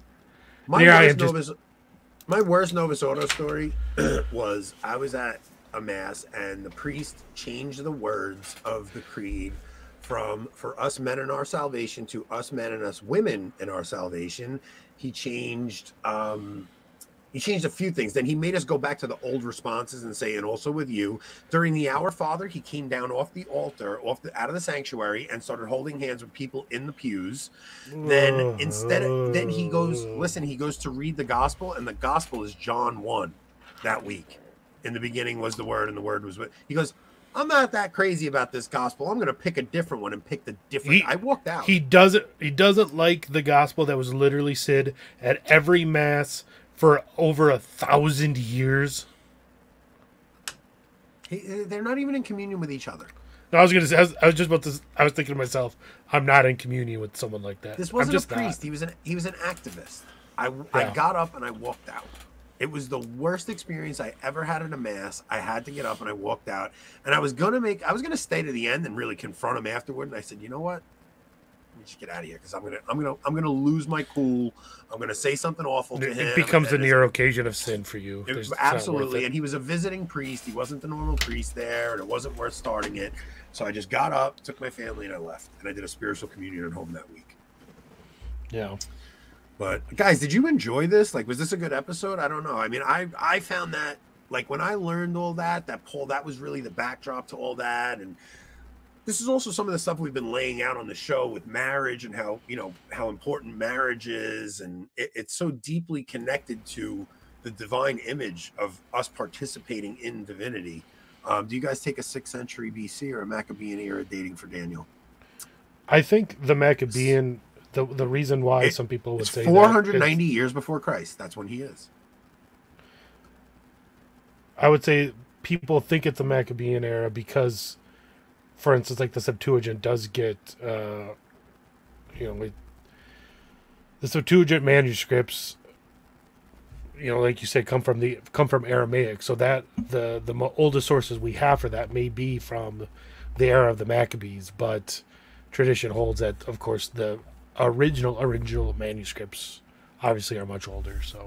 So Sean, I have to figure out how I can do it, because like I tried to give it to Rob, and I had to like guide him through the site. It's really hard to find on the website, and even it's behind a paywall. I had to log in as you. Yeah, because I subscribe to it, but but whatever. I think you could do it for free. I think you could just create an account and get in. I don't think really? It's behind a paywall even. Yeah, it's just hard to get to once you navigate, like once you're on the site. But the Scott Hahn version, he goes into so much more detail about like how many times mystery is said in Daniel and how many times mystery is said in Ephesians, and he breaks down a lot of things. And he does this 10-minute preaching session that is like he goes into it, he's like, I want you to soak in the word because God wants to use you more than you want to know that. Like because Scott Hahn knows how to light somebody's heart up there.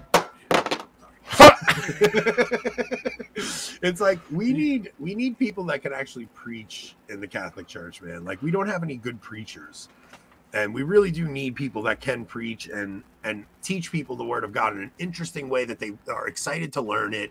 And it's really difficult. So it's like, how do you know? I mean, I'm what we could do for another episode? What? Because you wouldn't let me listen to Scott Hahn's talk. I could listen to it now, and we could do an episode where I could critique your version of it. We could do that. You know what else we could do? We could do the hour in John's Gospel. So there's several times in John's Gospel where Jesus mentions the hour, right? So the first time is at the wedding at Cana when Mary says to Jesus, they have no wine. He says, my hour, what have you to do with me, woman? My hour has not yet come. He says it to the woman at the well. And he says, the hour is coming when you will neither worship on this mountain nor that mountain. Then he says it like 5 times, I think. I know the other time is when I said it on Father Maudsley's episode. Andrew and Philip come to him, and they say, the Greek wants to speak to you. And he says, my hour has come. A grain of wheat cannot produce fruit unless it dies, and then it can produce fruit. It's like, what fruit does a grain of wheat produce? Bread, right? Mm-hmm. At the wedding at Cana, he says, my hour has not yet come, woman. What have you to do with me? So when his hour does come, he's going to produce wine. It's like throughout the entire Gospel of John, you see Jesus setting up the Mass. So there'll be wine because he says, my hour has not yet come, but when my hour does come, you'll have wine. Then he says to the woman, when the hour is coming when you will worship the Father in spirit and truth. So there'll be an hour where we have bread, we have wine, where we worship in spirit and truth. The people hear the voice of the Son of God. We could go through that and really show people something in the Gospel of John that would hit bread berries. So are you saying Pope Pius is the 10th 25-minute low masses aren't valid because they're not an hour long? So still struggling with how the church is the fulfillment of all this stuff when the church is such a mess. Well, the current stage of the church is a mess, right? But if you take the long view of the church, you see that they go through periods of messiness, but it always does. Look, the reason it fulfills it is because you have the sacraments. So Jesus says to the apostles, he says, oh, are you amazed by these things? Greater works than these you will do when I am gone. That when the Paraclete comes, you will do greater works than I did. What are those greater works? The sacraments. It's not just miracles. It's not just healing people. It's the sacraments. He's literally going to change the face of the earth. How could the church not fulfill these things?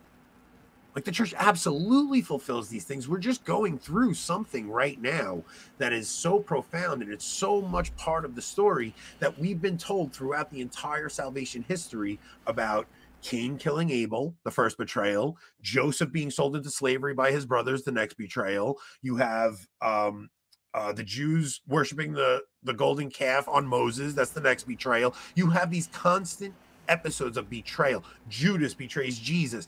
You're going to have that play out in our story as well. So yeah, there's an everlasting kingdom. But you know what else is in the story of Daniel?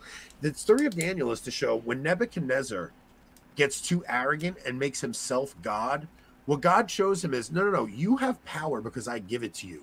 So when Nebuchadnezzar gets too arrogant, God makes him an animal, essentially, and he loses his mind and goes off into the wilderness. And God says, until you humble yourself before me, you are going to be like an animal. And then Nebuchadnezzar humbles himself and God restores him to being back as a king.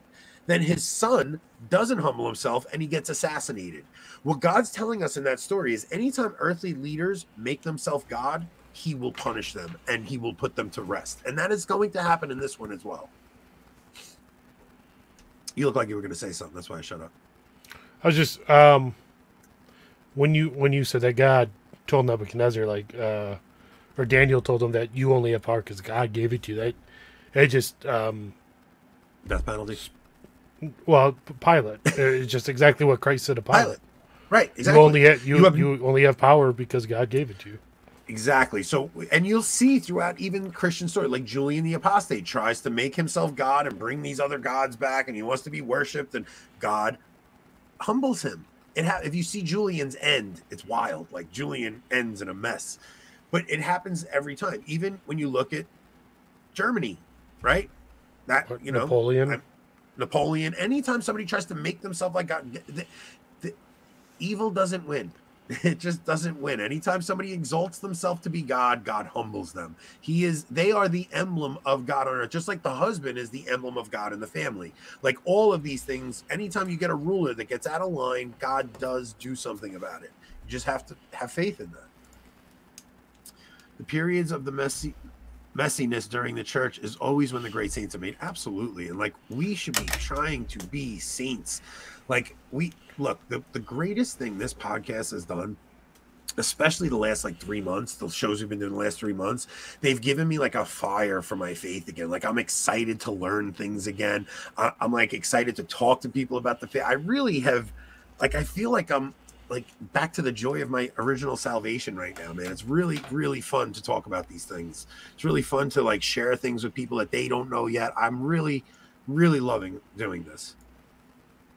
You ever think that the smoke of Satan isn't an infiltration of the church, but an infiltration of worship, that the smoke is the incense offered up to false idols?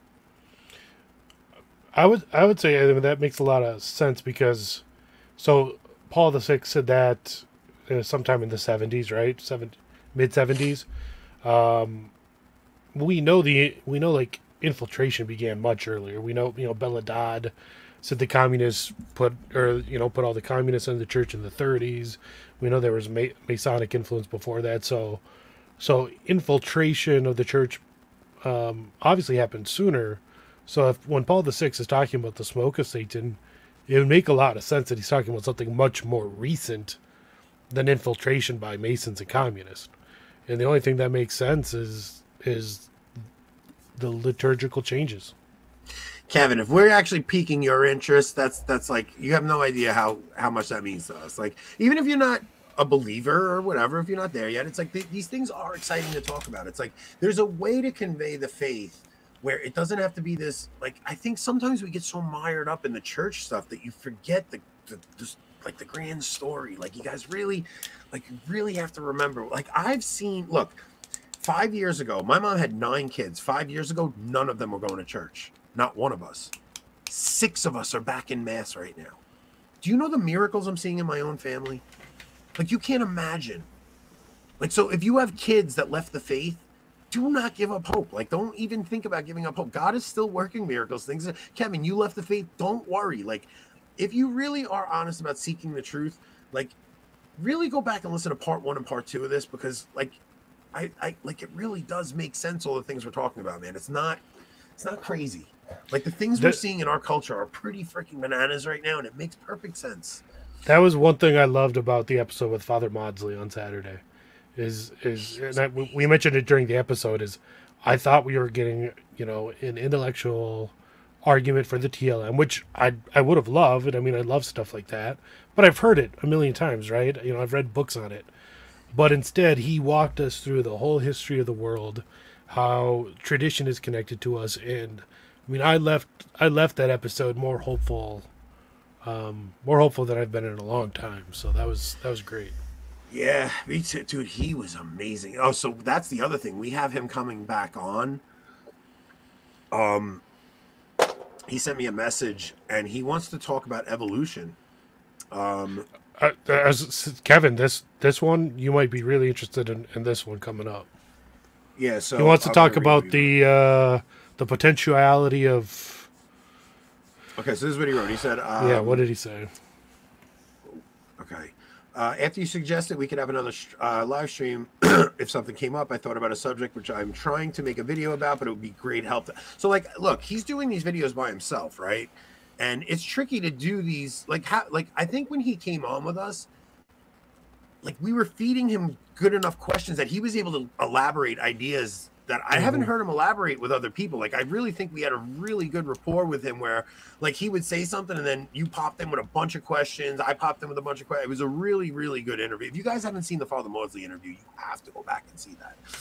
I mean that I believe the teaching of perennial philosophy on metaphysics makes the theory of macroevolution absolutely impossible. Specifically, Aristotle's teaching on actuality and potentiality means that no species can give rise to a higher one, and nor can the environment nor random mutations. I am 100% agree with that. Like, this is what we're always saying, right? Like, we say, okay, you can have adaptation within a species, but to say that a species, like, if it's survival of the fittest, how is it that if natural selection is picking the best genes, how can it pick genes that aren't there? Right? So, like, how can an eye come about if there's basically no eye? Yeah, basically for change to happen, something has to have the potential for that change. And for that change to happen, something actual has to actualize that potential. So if you have number one, if you don't have an eye and you want an eye, you have to both have the potential for an eye and something with like something has to actualize that change into an eye. Nature can't select a gene that doesn't exist. It can't create a new gene out of nothing. Like, something can't come from nothing. It doesn't make sense. It doesn't work that way. Like, natural selection should work the opposite way, where things should be falling away. There should be atrophy, not entropy. It just doesn't make and atrophy. Yeah, like it doesn't work that way. So I really would love to get him on for that, because I see adaptation. So that's microevolution. You see within a species, you'll see, you know, when they released wild hogs in America, they eventually developed tusks, something like that. Skin color is micro adaptation, something like that. But you're not going to see species jumping. It just doesn't make sense. So, what do you mean the creation of new genes? And where are you getting that info from? Like, I would need a source on that. Like, I just think that there's so many lies because so much depends on evolution. Like, it's the atheist creation. And what's creating the new gene? Like, we know we can use like CRISPR to create new genes, but both the potential and the actualization are there. We're talking about from nothing, right? I mean, yeah, talking about like something coming from, like, we cannot create life from inorganic matter. So where does organic matter even come from? Like, how does that happen? Like, how does organic matter come? It doesn't just happen. Like, you can't just say, well, you create the right conditions. Like, go create the right conditions for something. It's not going to just magically happen. Like, you need the first sparks of life. Mutations. Yeah, but mutation, you can't, the original spark of life even. Like, you can't, like, there has to be the first bacteria. Where does that come from? That can't mutate from nothing. So, all right. We'll get into that when Father comes on. We're coming to the end of this episode. Guys, if you like these episodes, please share them with people. I think we're doing something unique on our channel. I don't think anybody else, I think everybody else is focused on the drama in the church, and we're really trying to focus on something different, and it is not easy to come up with original episodes. Thursday night, we're going to do Off the Rails. I'm going to have a bunch of goofy videos, and then we're going to tackle the Candace Owens debate, but from a different angle than anybody else is. We're going to tackle a Protestant reviewing the Catholic debate. So we're going to review a review of the debate, because it's going to be reviewception. Yes. A Protestant, Ruslan, I think his name is Ruslan. I actually do enjoy his channel. I think he's great. He accused Candace of doing a straw man argument, and then he himself gave a straw man argument. So we're actually going to name the video exactly what he named his video about Candace, but put his name in there. And we're going to hope he catches his attention. And we never peddle in clickbait here. Never. No. This is going to be major clickbait. We're going to hope he sees it. We're going to hope somebody shows it to him, and then we're gonna hope he wants to have a conversation with us. I was gonna say I haven't watched the original, and I'm probably Don't watch not the going original. to. I'm gonna bring the clips that you need to see. Don't worry. I love how you tell you every time you basically tell me, "Oh no, don't prepare for the show don't at prepare. all." I'm gonna bring clips. Let's go in. Yeah, but you're good enough that you could just see it on the spot and have it. It's not. You don't need to prepare. We can go read a theology book to talk about. I have learned though to scan through all the videos you sent and make sure no one dies in them. Nobody dies and nobody's cursing. All right, man. This is a fun one. Is animal fights in the Bible still on the table? Yes, it definitely is. Yeah, we'll do the Elijah story coming up. I really do hope. I really do hope we have a kid by then. Wait, also, guys, for anybody that is not yet, we're supposed to do this at the beginning of the episode with the worst grifters on the planet. Rob, you know what you should do? Create a banner. Create a banner that says join our locals. Create a banner that says hit like, hit subscribe. Like, make banners for all that stuff so that we don't, because I don't want to interrupt the show to do that. Like, I hate when I watch my favorite show and they're like, blah, blah, blah, and they're just peddling their nonsense. Just make a banner. If people like us, they'll come and join us on there. It's like, super chats are always available, guys. You guys can always super chat us if you want to. We do have those live, I guess. Yeah, any live shows, you guys can super chat. So if anybody wants to just do a one-time thing, they can do through super chat. Plus, we have the tip jar, or you can go to locals and be a monthly, monthly. I would say if it's not related to something you want to make sure we see or put on screen, don't use super chat just to donate to us because YouTube takes like 30%. So there's other ways. But if you want to make sure something gets put on screen, then feel free, I guess. Not that, I mean, I feel like we're pretty good about putting stuff on screen. Locals is boring so far, Margot. Thanks for the plug. But we're going to do something very soon. I think we're going to do like a private stream with you guys, and we're going to start seeing who wants to come on. Like, I know Margot would love to come on with us again. We could talk chastity because she wanted to get to that last time she was on.